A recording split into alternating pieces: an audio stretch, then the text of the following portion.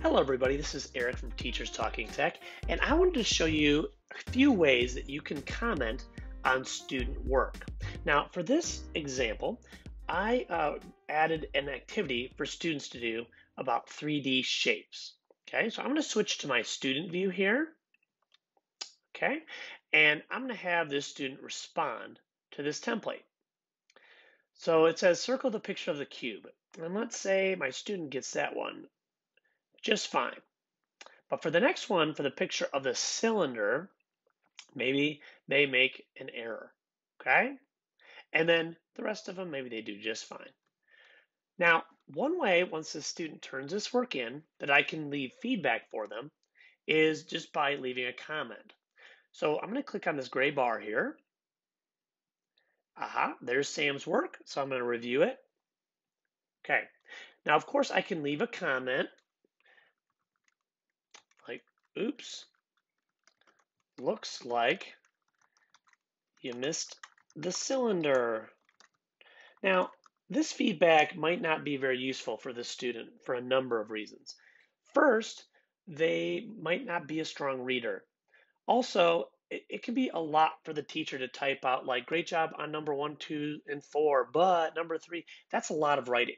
Now, of course, you could do a voice comment right over here with the microphone. I could say, Sam, this is great.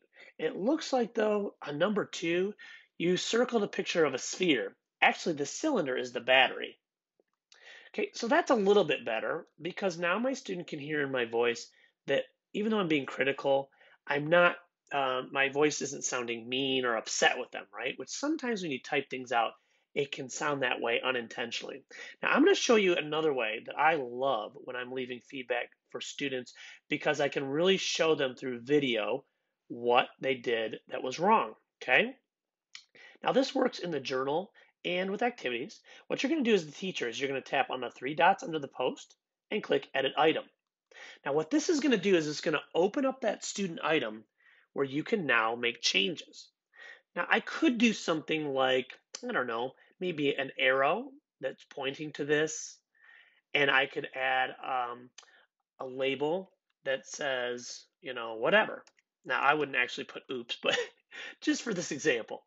Okay, so you could just do something like that. Now, here's what I like to do. What I like to do is I like to leave a video recording of what went on there. So I click on the microphone and I start a voice recording.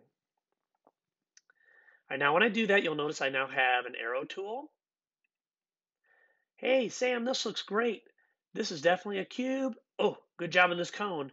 One thing I'm noticing though is this says cylinder. I don't think this is a cylinder here. That's a sphere.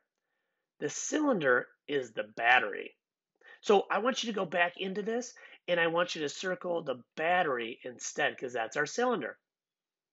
So now that I recorded that video, what Seesaw does is it puts that video over top of the original, which if you want the student to be able to go back and make the changes, what I would suggest is making that a bit smaller and moving it over to the side where the student can watch it.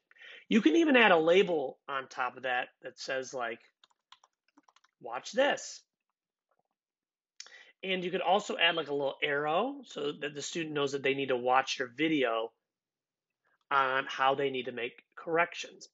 Other times I won't do that. I'll just record it and I'll actually circle the correct answer and I will delete the wrong answer just so I can show them and correct their work for them. Either way works. It really depends on your feedback style. Once you're done, you just click on the check mark and it will update that student work. You'll still need to go back in and then do your final approval. Or if you have the paid version of Seesaw, you could send it back to them. Either way, they're going to see your updates and they're going to know that they need to go in and make some changes. Now, last thing I want to say is if you don't have this send back button, if you're using the free version of Seesaw, what you can do is you can say in the comments, I want you to change some things. And then on the student end of things, one option that they have using those three dots as well, even if they don't have the paid version, they can actually go back in and edit the item as well. So when they do that, they're going to see your video and then they can go back in and make the changes necessary and then they can resubmit the work to you that way too. So even if you don't have the paid version, that is a workaround where your students can update their work based on your feedback. All right, I hope this was helpful for you. I know it's really helpful for me when I have students doing distance learning and I'm trying to leave voice comments that will really help them. All right, this was Eric from Teachers Talking Tech.